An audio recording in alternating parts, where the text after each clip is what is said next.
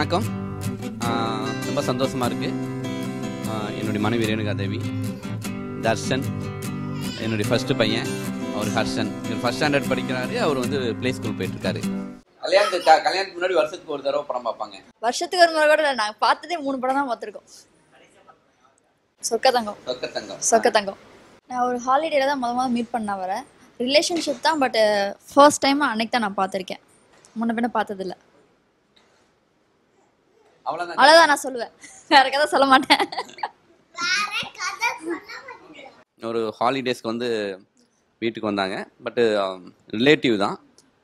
முன்னாடி பார்த்ததில்ல. ரொம்ப குட்டி வயசாக ஒரு 5 வயசு ஃபோட்டோவில், ஒரு ஃபேமிலி ஃபோட்டோவில் எப்பயுமே இருப்பாங்க. ஸோ நான் சென்னைக்கு வந்து அசனேட்டாக ட்ரை பண்ணிகிட்டு இருக்க டயத்தில் அப்போ என்னுடைய வீட்டுக்கு வந்திருக்காங்க, தங்கியிருக்காங்க. அப்போ நான் அந்த டயத்துல எல்லாம் ஊருக்கு வருஷத்துக்கு 2 இயர்ஸ் 3 இயர்ஸ் ஒருக்காக தான் போவேன். அப்போ கூட அவங்கள மீட் பண்ணது கிடையாது. தென் ஆஃப்டர் வந்து வீட்டில் அப்பா அம்மா வந்து இப்படி மேரேஜ் பண்ணிக்கலாம் அப்படின்போது சரி ஓகே, நான் வந்து நேராக போய் மீட் பண்ணவே கிடையாது. அப்பா அம்மா போனாங்க, பார்த்தாங்க, பேசுனாங்க, அவ்வளோதான். அதுக்கப்புறம் தென் ஸ்டேட் டு மேரேஜ். ஸோ அப்படி தான் இங்கே மேரேஜ் நடந்துச்சு. ஸோ முழுக்க வீட்டில் ஃபிக்ஸ் பண்ணி நடந்த ஒரு மேரேஜ். பட் ஒரு ஃபிக்ஸ் பண்ணதுக்கப்புறம் கிட்ட ஒரு 1 இயர், கரெக்டாக ஒரு 1 இயர் ஃபோனில் மட்டும் பேசிக்கிட்டோம். இடையில போய் மீட் பண்ணிட்டு வருவேன். நான் மீட் பண்ணி நேராக ஊரில் போய் மீட் பண்ணி பேசிட்டு வருவேன். அப்படி தான் சந்திப்புகள் நடந்துட்டு இருந்துச்சு. அதுக்கப்புறம் ஊர்லேயே கொடுமுடியிலேயே வந்து எங்களுடைய திருமணம் நடந்தது. அதுக்கப்புறம் சென்னையில் ரிசப்ஷன் நடந்தது. ஸோ சுருக்கமாக சொல்லணும்னா எங்களுக்குண்டான ஒரு புரிதல் வந்து அந்த இவங்க ஹாலிடேஸ்க்கு வந்ததுலேருந்து ஒரு 1 இயர் நாங்கள் பேசிக்கிட்டே தான். இப்போ ரொம்ப சந்தோஷமாக இருக்குது. கிட்டத்தட்ட ஒரு 8 வருஷம் முடிஞ்சிருக்குது. அப்படிங்கிறதுக்குள்ளே கண்ணு மூடி முழிக்கிறதுக்குள்ளே ஒரு 8 வருஷம் போன மாதிரி இருக்குது. 2 பசங்க, ரொம்ப ஹாப்பியாக இருக்குது.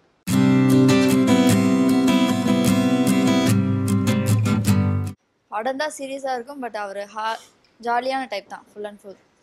எங்களுக்குன்னு டைம் ஃபிக்ஸ் பண்ணி எங்களுக்கு எப்போ பார்த்தாலும் வீட்டில் வந்து அசிஸ்டன்ஸாக இருந்தாலும் நாங்கள் ஃபேமிலின்னு போனால் எங்களை திட்ட ஆரம்பிச்சிருவாங்க. அந்த அளவுக்கு எங்களுக்காகவே டைம் எப்பயுமே ஸ்பெண்ட் பண்ணுவாங்க.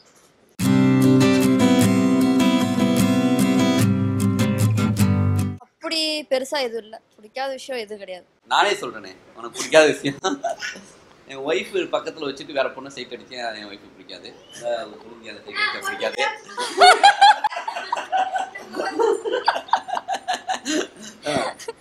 ஓகேவா?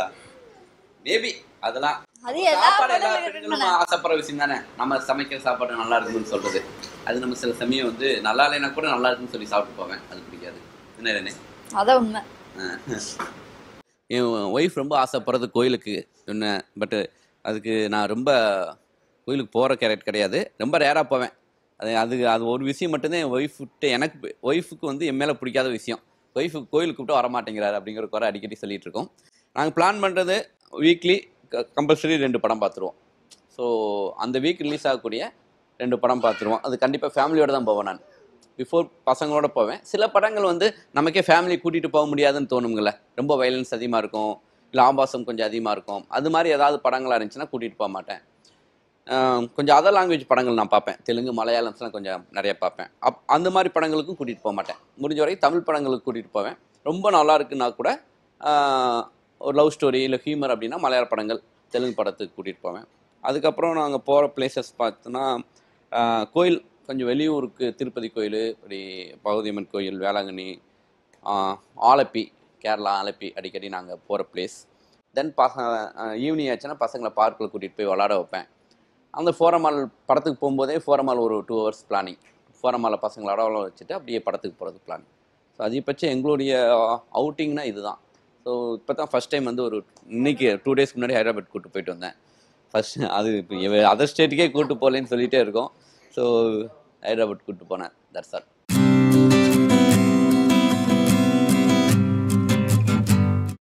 ஆக்சுவலி வந்து அடிக்கடி எல்லாருமே கேட்குற ஒரு விஷயம் என்னென்னா, எப்படி வந்து இந்த 7 இயர்ஸில் 10 படம் பண்ணீங்க அப்படின்னு எல்லாருமே கேட்பாங்க.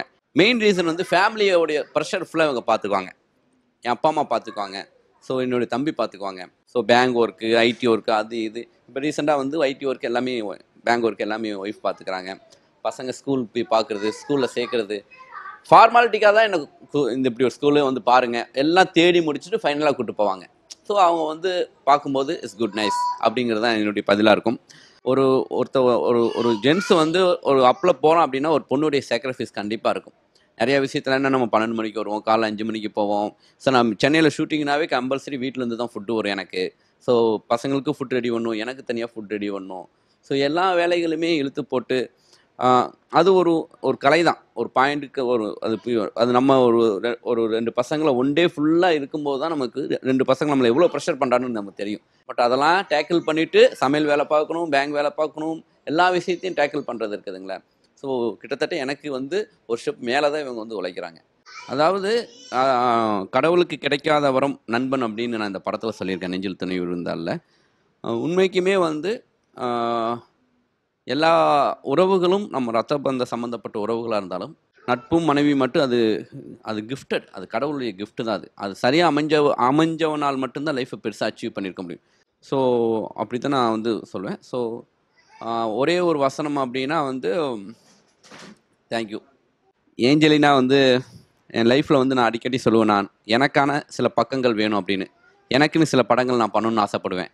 அப்படி நான் எனக்காக பண்ணுற படங்கள் தான் வந்து வெண்ணிலா கபடி குழு, அழகர் சாமி குதிரை, ஜீவா, ஆதலால் காதல் செய்வீர், மாவீரன் கிட்டு, இப்போ நான் பண்ணிட்டு இருக்கக்கூடிய ஏஞ்சலினா. முழுக்க முழுக்க வந்து என்னுடைய படங்கள்லேருந்து கதை அழுத்தமாக இருக்கும். ஏஞ்சலினா கண்டிப்பாக ஒரு சோசியல் மெசேஜோட கதை அழுத்தமாக இருக்கும்.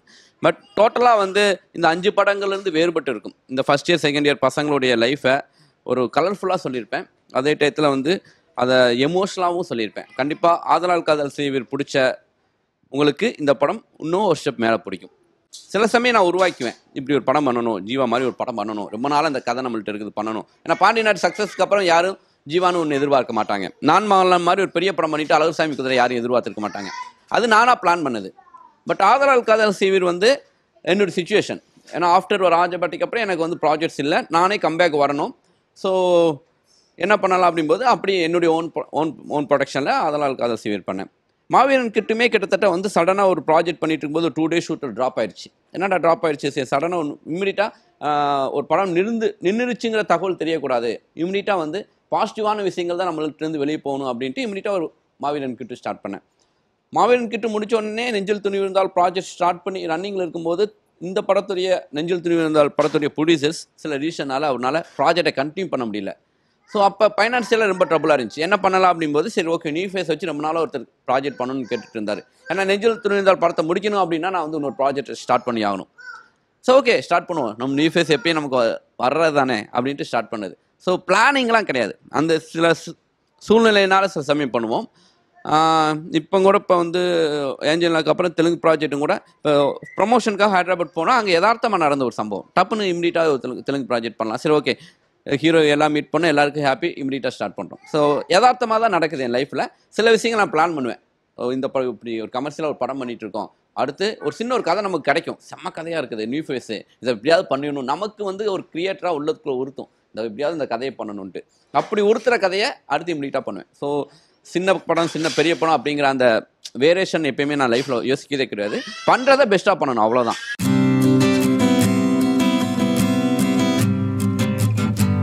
ரொம்ப பிடிச்சதுன்னா நான் மகனால ஆதலால் காதல் செய்வீர். நான் மகனால ஏன் பிடிக்குன்னா நாங்கள் லவ் பண்ண சீன்ஸ் எல்லாம் வரும். ஆதலால் காதல் செய்வீர் வந்துட்டு அந்த லாஸ்ட் அந்த கிளைமேக்ஸ்க்காக பிடிக்கும்.